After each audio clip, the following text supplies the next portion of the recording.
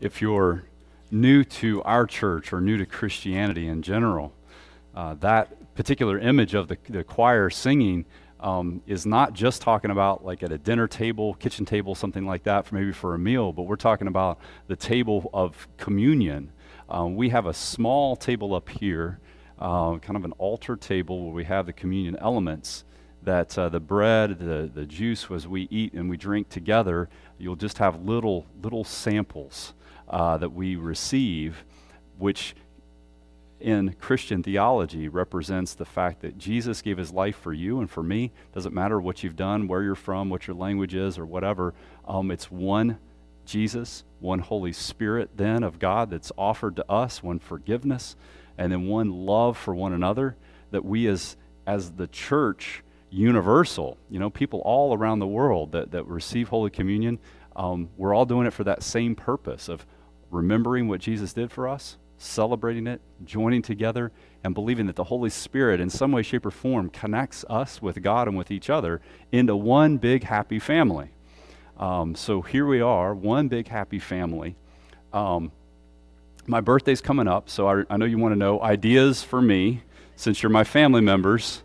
And Christmas, no, we don't do that, but at the same time, you get the idea. Like one family all together. And we have brothers and sisters that speak Ukrainian and Spanish and Portuguese and all these different languages all around the world. That we're a part of a really big family. And God's kind of joining us together. Now, what should we expect from a church? Well, that's what I'm going to be talking about today. But this is, it's kind of a cool thing to think about. Like, if we're to gather with our family members that love Jesus, and we're all one big happy family, what do we expect when we gather? No joke, my youngest son was talking to one of his friends that doesn't really go to church, and my younger son Simon was saying, "Hey, do you guys go to church somewhere?" And the other kid said something like, "No, I don't need to go get bored." And some of you are like, I get it, right? Maybe you grew up in church and it was like, so boring. What do you expect out of a church? What do you expect out of a gathering of people? When you come here, you expect pretty cool music, right? Did we live up to your expectations today? I'm glad to hear that. If not, we'd have to redo it, right? No, but we did. You expect certain things. I hope you don't expect to come in and be bored, but different stylistic things are exciting or boring to different people, and so we try to have different styles. But man, when we're talking about the Holy Spirit of God doing something in our hearts and our lives, that's exciting. It's pretty crazy. When I see somebody forgive somebody else for something that other person doesn't really deserve forgiveness. They were wrong, and they did it, and they were intentional. But this other person receives peace inside and forgives them. For me, that makes me excited. I'm like, oh my gosh, man, that's crazy exciting. Or when I see family members start to work better together, when it's more common for family members to have strife and to kind of fight and stuff. Not that any of us do it perfectly, but when it gets better, I'm like, man, that is really amazing. Or when I see people help each other, and sometimes even on Sundays, I'll see people kind of help one another in different ways, whether it's parking a car, helping somebody in, carrying something for somebody, or even, talking through, different things. I'm like, that's exciting. It's exciting. So what do we expect from church? Well, I'm diving into this, and this is the very last sermon in a series of sermons where we've been talking about expectations. Because if we have really high expectations and then they never get met, then we're mad and upset all the time. But if we have really low expectations of different people and things and God and the Bible and church, then we may never live up to our full potential. So where is it that God lands when God gives the expectations for what church is and what churches are like and what church people are like? Well, let me first try to figure out the definition for a church, because if you consider the definition of a church to being a building, then we're not even on the same page. And yet I did a Bing search. I didn't Google it, I Binged it. I don't know why. But nonetheless, I did that, and I said, church, what is the church? And the first thing that came up on the computer was a building where Christians worship. And I was like, I wanted to call up Microsoft and say, get this right, because that is wrong. Maybe that's a second or third definition for a church, that it's a building. But we know, no. The Bible and Christians have said for centuries, the church is not the steeple and the building. The church is the what?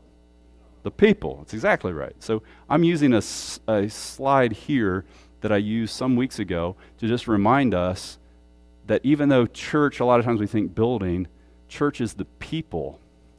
And then I wanted to draw some analogies, because it's just to make sure we're all on the same page. What's church?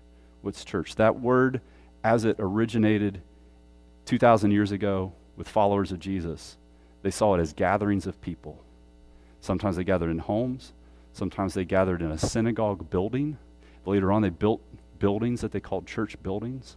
But it was always the people gathering together, focused on Jesus, loving Jesus, following him, and that's how they were then experiencing direct communication with God and being God's family. Some analogies would be a school, a gym, and a hospital. Let's talk about those for a second. Let's put the school way over here, okay? Church is like a school. A school is a place where kids go with eager anticipation that they're going to get to learn. And they're all excited to go to school. And they wake up in the morning, oh, I can't believe I get to go. And then they go into the classroom and they bow down at the feet of the teacher.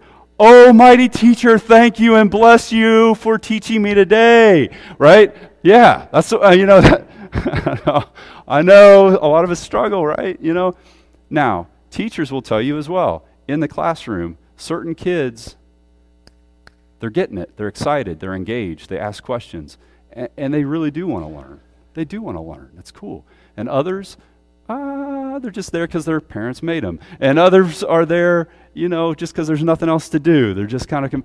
Now, the church is like that, right? We don't, at the doors, check the holiness level of people and say, you're not holy enough to get in here, and stay away. Oh, you're really holy and loving and you really love Jesus, so come on in. We don't do that, do we? How many of you would make it in here if we did? All of you, I know, but me too. You'd be like, wow, come on in. No, we don't do that. But that means then that it is a little bit like a school. Some people are going to really want Jesus and are going to be trying to love Jesus, and some of them are going to be 100% sold out. I want to love Jesus. I want to love people. I want to do that. Others are there because mom made them, right? Or others are just kind of doing it because that's just what they always did, but they haven't really connected with this whole relationship with God through Jesus, empowerment of the Holy Spirit coming within them. They're just not there yet. And so that's what church is like when we gather as God's people, but we don't kick people out in a way that aren't there yet fully. That's going to come into play here in a minute. Okay, let's talk about a hospital. When you go to a hospital, the level of expertise of every doctor, is it all the same high, perfect level, or are some doctors a little better than others at what they're doing? Some are a little better than others, right? The doctor that graduated from medical school at the last of his or her class is still called.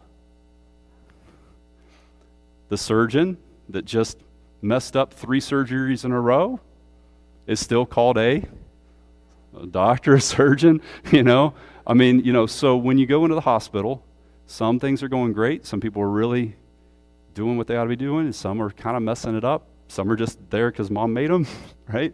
You've got all these, but you're focused on getting well. That's the singular focus.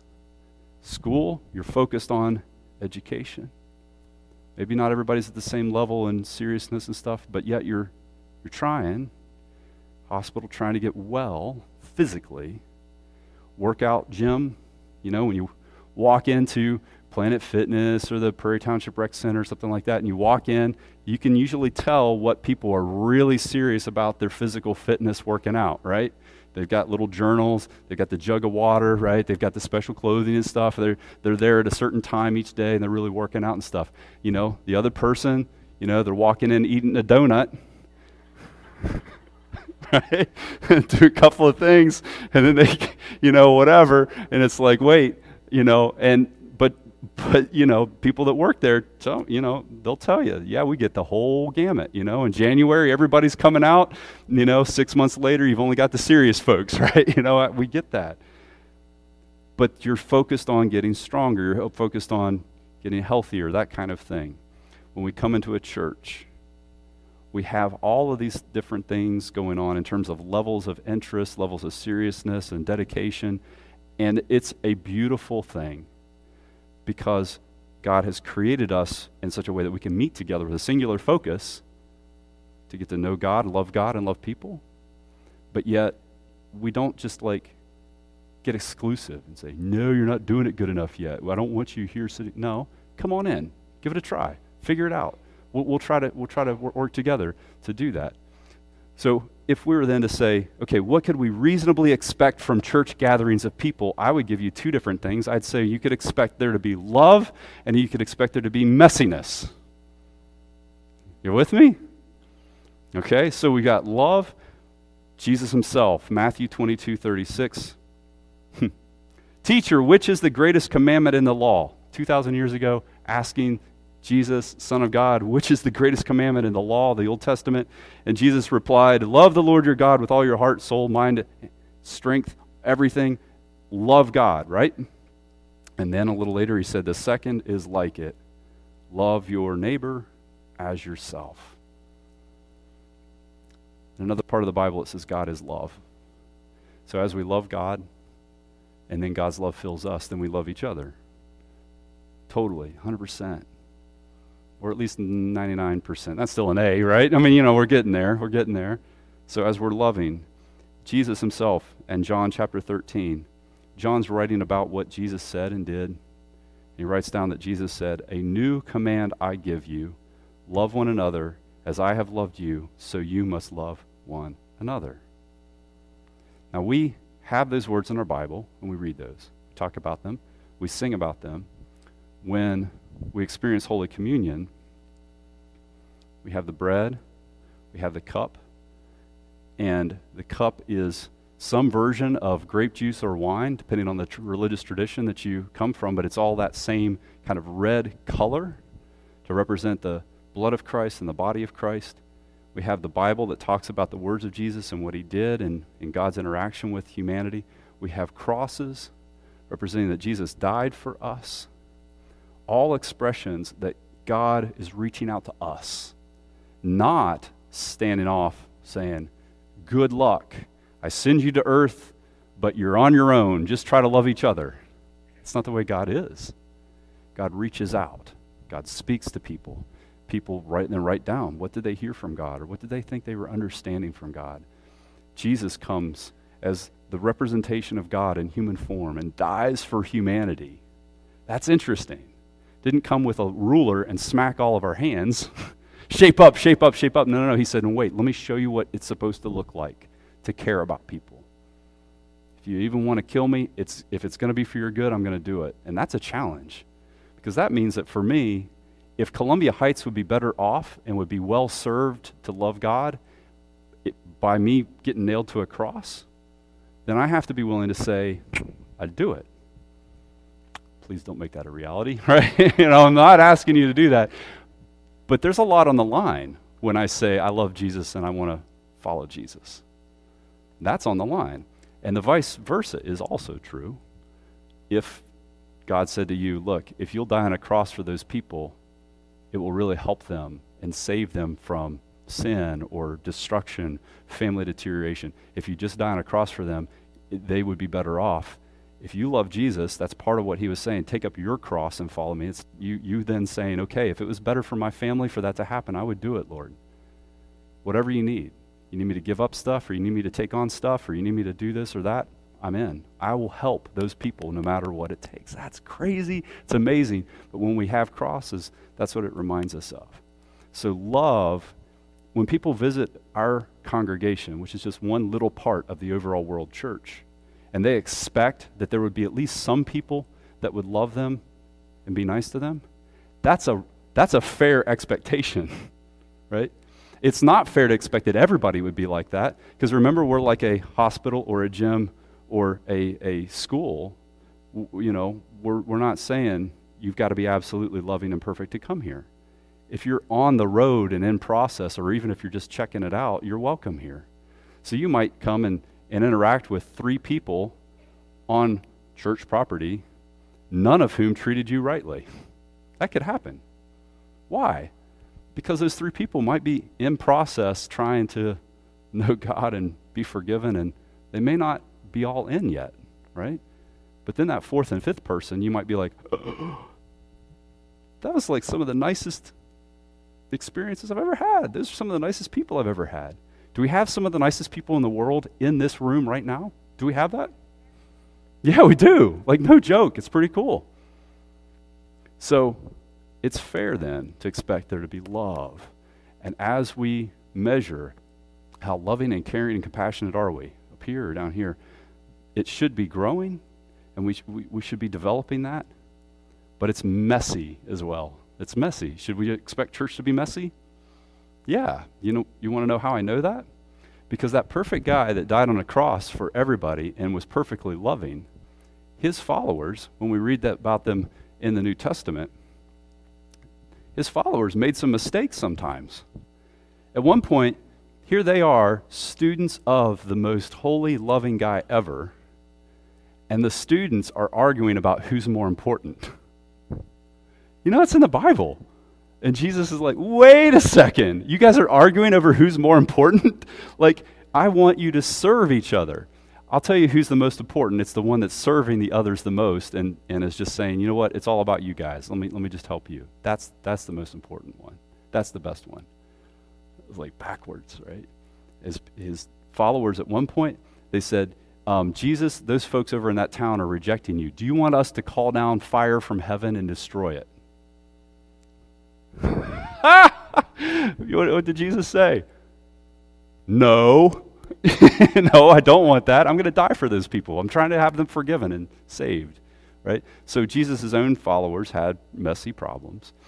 After the resurrection and the giving of the Holy Spirit, things got a little better. They got their act together to an extent. But then when you read the book of 1 Corinthians, that's written by Paul, one of the most dedicated followers of Jesus ever. He writes back to a church that he planted. He started it. He babied them, and he taught them, and he showed them how to love Jesus.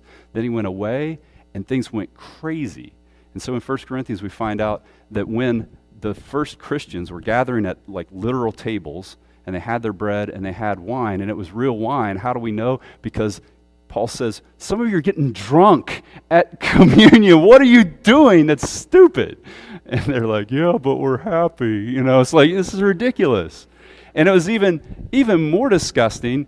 Some of them had lots of money. They had plenty of food. Then they would come. They would like share with each other their food. But there are others at the table that were going away hungry because they didn't have enough.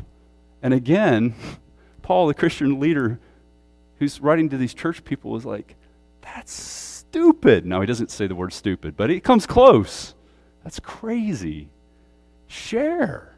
Like, those folks aren't just there like trying to take advantage of you. They're there because they're finding hope in Jesus. It's the same Jesus that died for you.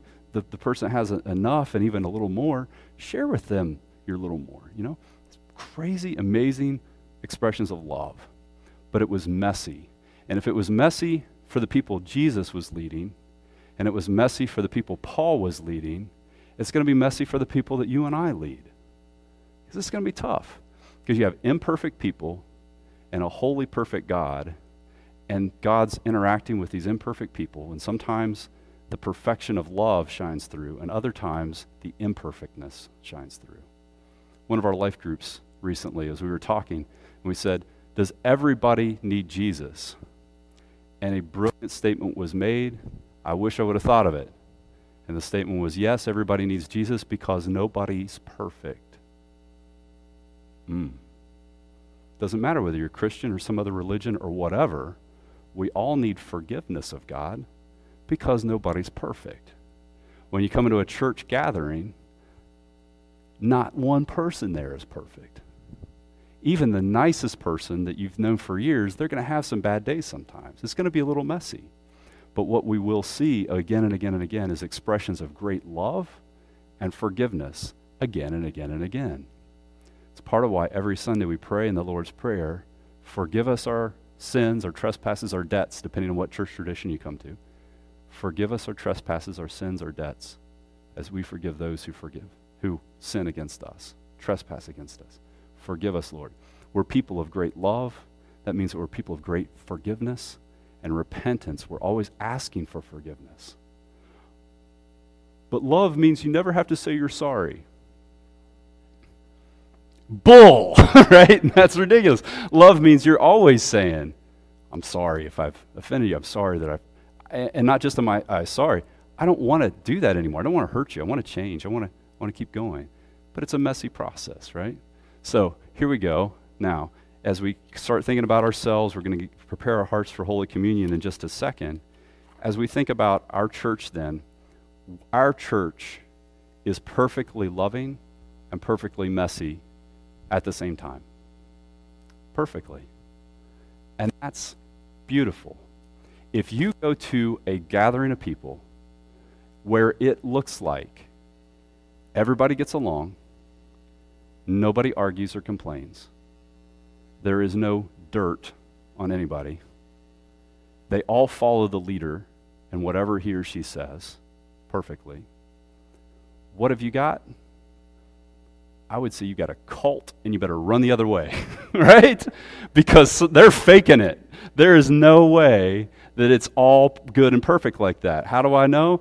Pick up your Bible, read about how the early Christians lived. Sometimes they got it perfectly right and other times they got it perfectly wrong. It was messy and it's true in the Bible. It doesn't whitewash it and say, everything all the time was absolutely always perfect. No. We've got letters back saying, whoa, don't do this. Why are you doing this? What's going on with this? And so we're real here, but in the midst of the messiness, I see again and again and again encouragement of one another. I see forgiveness of one another. I see people turning back to God. I see people searching after God, and they're like, you know what? I'm not even sure I want to receive Holy Communion yet because I'm not sure I believe it all yet, but I'm at least interested, and I'm going to keep seeking. And that's beautiful. And we keep turning back to God. And I want to even do that in just a second all together. Okay?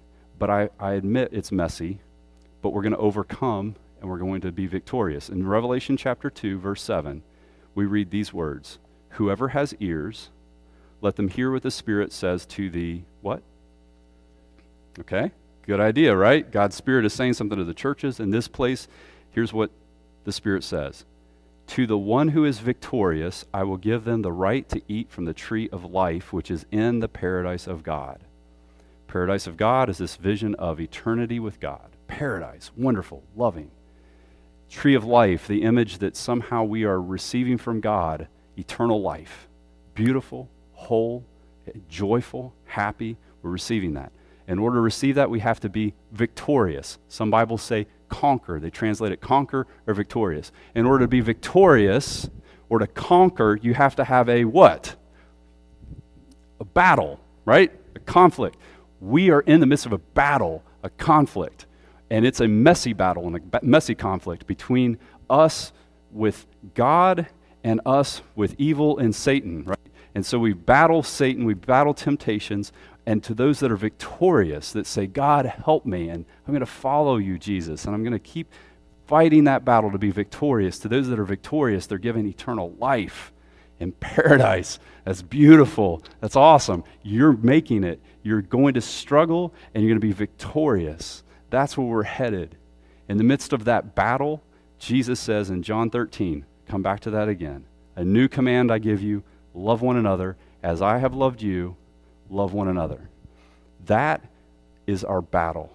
God says, okay, here are the orders. Sir, yes, sir. What are my orders? Your orders are go love one another like Jesus loves them. But sir, how am I going to do that? What kind of weapons are you going to give me? Well, I'll tell you what. I'm going to give you written words that are going to help you to know me and to help you to do that. I'm going to give you physical things to do, like receive Holy Communion, to always kind of re-enlist and re-up your commitment to Jesus. And I'm going to give you the Holy Spirit to help you from the inside out, to give you strength and love and forgiveness. Is that enough? Well, sir, I'd also like $1 billion. You don't need $1 billion. The Holy Spirit's more valuable than that. It's more beautiful. So as we receive the Holy Spirit, and the love of God, here's one little practice before we receive Holy Communion, okay? The practice is to try to love one another as Jesus loves them. It says in the Bible, the Holy Spirit of Jesus is interceding for you, praying for you right now. Let's practice that. I want you, eyes wide open, I want you to look around and stare at the other people around you in just a second. Because it's no big deal. You can handle it because you've been staring at me for like 20 minutes, all right? You can handle this, okay? But in just a second, I'm going to ask you to look at each other, and in your mind, I want you to pray, God, help them to be happy. Help them to be happy. Help them to be happy. Help her to be happy with the different people that you're seeing, okay? Now, this happiness is God's version of happiness, which is a holy joy deep within. It's peace that even when they're not getting what they think they want, they're still at peace and have joy. And that eternally, they're going to be able to have that connection with God that is way better than the material things that they may think that they want, or the person they're trying to meet, or something like that. All those are good, but the deep happiness of God is going to be even better than that they think that there is available, you know? So I'm going to be looking at you, but I want you not just to look at me, but each other too, and pray in your mind and heart, God, help them to be happy. Help them to be happy. Okay? Ready? Right now. Here we go. Here we go. Okay? God, help them to be happy. God, help them to be happy. God, I want her happy. God, help her to be happy. God, help her to be happy. God, help her to be happy. God, help him to be happy. God, help her to be happy. God, help her to be happy. God, help him to be happy.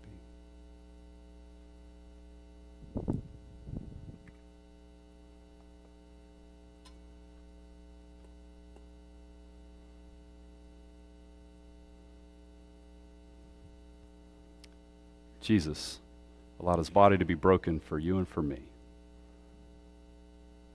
that we might be able to be whole with God as his Spirit comes within us. Jesus allowed his blood to be shed on the cross, that you might know how much God loves you, and that you might know that you don't have to pay God off to be forgiven. You don't have to do hours and hours of penance for the rest of your life to be forgiven. He's already paid it. All you need to do is to receive that forgiveness and want to love him.